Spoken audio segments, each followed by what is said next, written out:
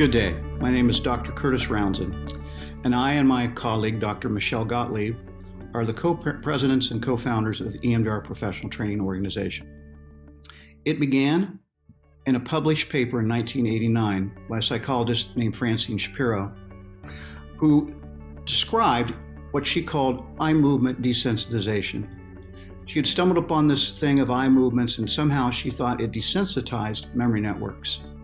The significance of the publication of that paper in 1989 was that post-traumatic stress disorders did not even have a diagnostic category until 1980 in the DSM-3.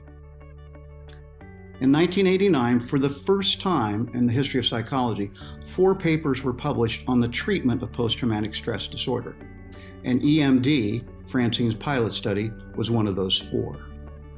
As she began to continue, elaborate, and experiment with this methodology, she realized that it wasn't just desensitization that was happening, but the brain itself was restructuring and re-editing the traumatic memory and storing that memory in a narrative, history-telling form without the hyperarousal.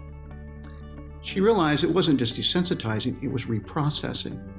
So in 1990, R was added and it became eye movement desensitization and reprocessing therapy. EMDR therapy is based on the hypothetical model of the adaptive information processing model.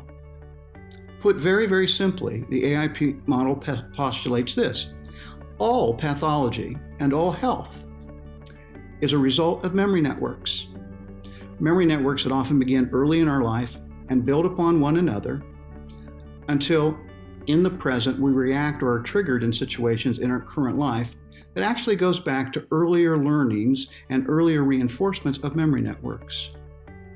What EMDR therapy does, it helps release this stored memory.